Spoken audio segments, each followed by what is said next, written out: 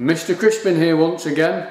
In today's video I'm going to show the steps I've taken to convert an existing garage into a fully insulated workshop suitable for engineering.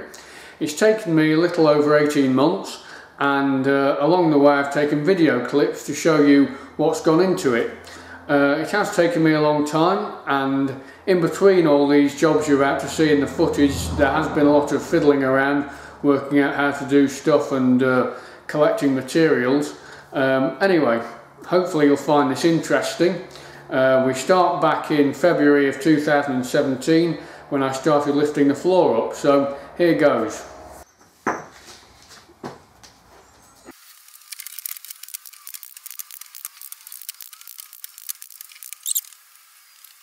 You know that XYZ looking one, the Cartesian one? Yeah. I've been tinkering with it on and off, you know, over Christmas and start of January. It's quite a machine now. Enlisted the help of Harry, a friend of mine from school.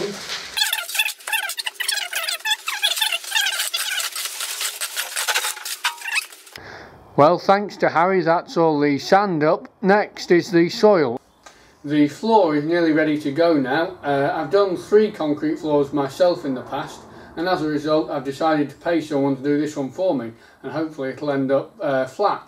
As you can see, we've got this waterproof membrane in now. Underneath here, at this end, we have the compacted hardcore. That end was already concreted, so what we're going to do is just pour straight on top of the existing concrete. The steel mesh is in and the concrete pump has been assembled, just waiting for the lorry to turn up.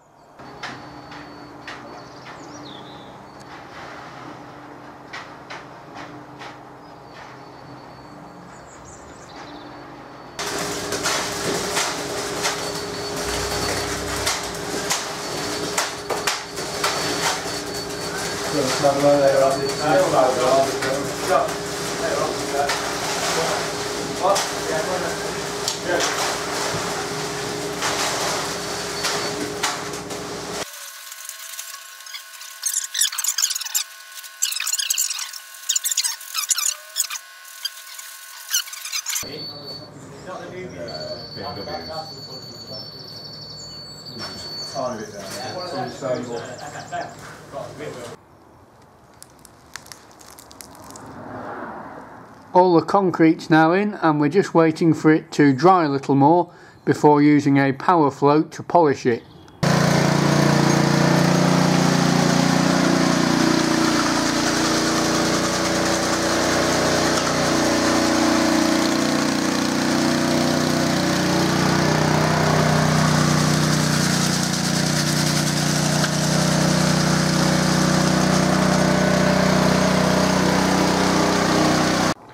Up here in the roof you can see that the horizontal pieces are currently all over the place, and I want to try and level them out and raise them up a bit. So to do this I've taken 2 brand new pieces of wood, one at the far end and one that the camera is sitting on.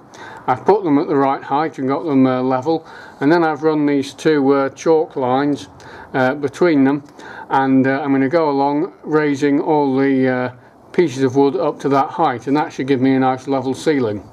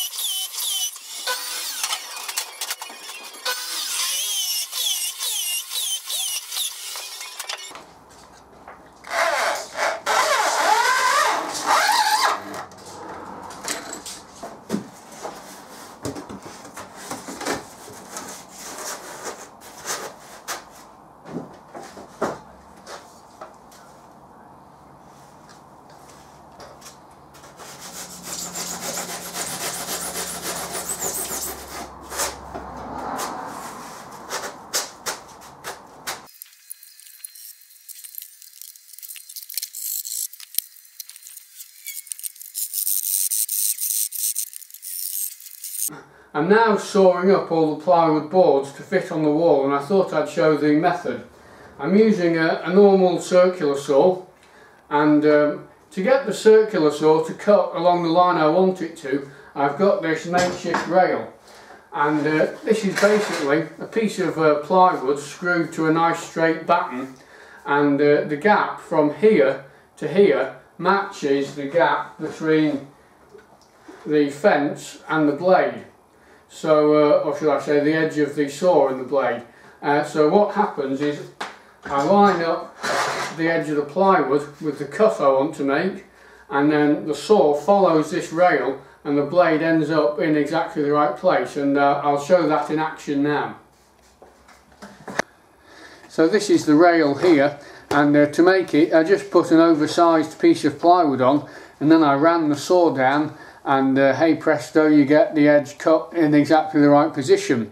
The only thing to watch is that you don't put the saw on the wrong way round, or else you end up slicing the thing off. That one must have been my brother.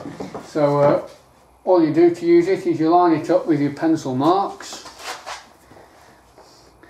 and then get the saw and away you go.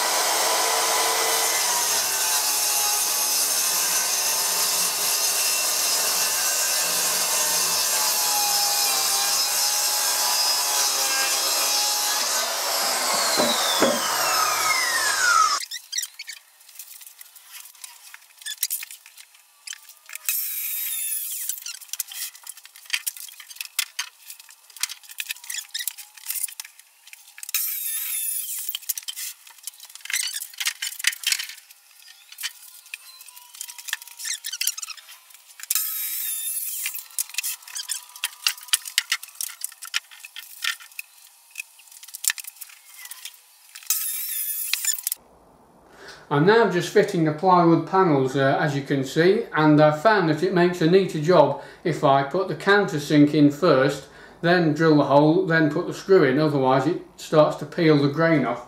And to get all the hole positions the same all around the room, I've come up with this thing which I'm going to call a ladder jig. It's basically a piece of wood with a load of bits screwed on it, and you just rest this against the wall and then rest your countersink on all the shelves.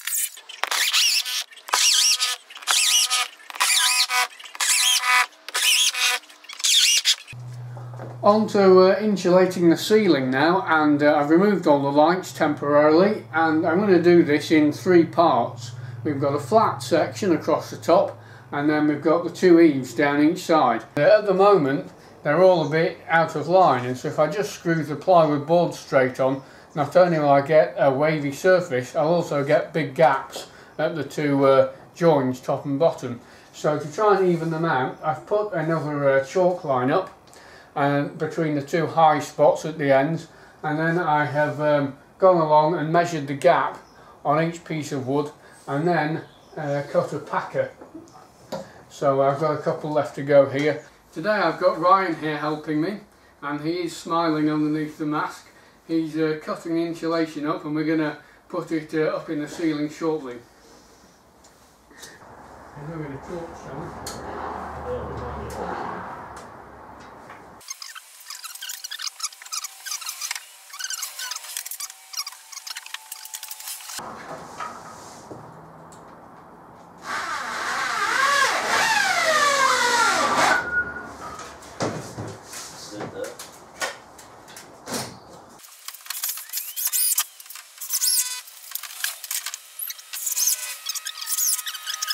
Just before I finish insulating the ceiling, I've decided to wire the lights in, and I've got George here helping me, and you may notice his USB chargeable woolly hat with a built-in USB light. Thank you for your help, George. No problem, I'm sure I'll get it back sometime. Roof insulation is nearly done now. I started at the far end and I'm nearly at this end. So far the method has been to screw one sheet up at a time and then to reach in over the top and lay the insulation down. And with these being 4 foot wide sheets, you can just about reach all the corners and check everything's flat before screwing the next board up and repeating the process. On the sides here I've just been cutting insulation so it's a snug fit, and then it almost holds itself in while you screw the next board on. With these boards, rather than trying to get a really accurate cut to meet all the walls and ceilings accurately and neatly, I've just cut them undersized by about 10 mil and then cut some strips up with a circular saw that fit on in the corners. And that just makes life easy because I can just screw the board straight up and I don't have to worry too much about getting nice fits. Insulation wise, I'm using this wool, and that's 100 mil thick, and I've got about 6 inches from here to the felt, so that leaves me a ventilation gap behind the insulation. I could have used Celotex, but with these all being awkward and irregular shapes it would have been quite fiddly to cut it all. So anyway, I'm nearly there.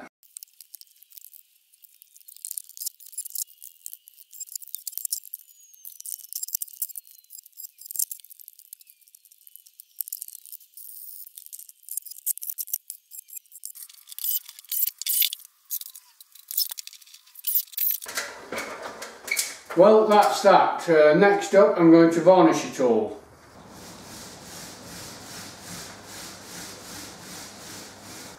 Nearing the final stages now, and I'm varnishing all the plywood. I've got through my 6th tub of floor varnish, and so Stephen here's taken pity on me and come to give me a hand. Following this, all that's left to go is painting the floor, and from then I can start moving machines in, and once I get everything in then I'm going to do the electrics to suit. I'm now painting my floor, and to do it I'm using a 2-part epoxy paint. In this case it's 4 parts of grey paint to 1 part of epoxy hardener.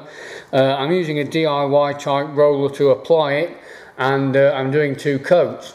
So far it's going okay. I got the paint off eBay, Black Country Paints, and for the area, which is about 36 square metres, I'm going to use about 10 litres.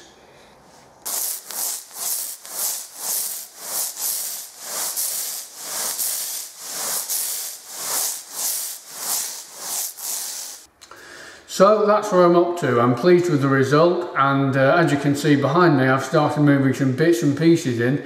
I've got about another 6 or 7 machine tools coming, and you'll see those in my next instalment, which will be called Equipping a Workshop. So other than that, I hope you've enjoyed watching, and see you on the next video.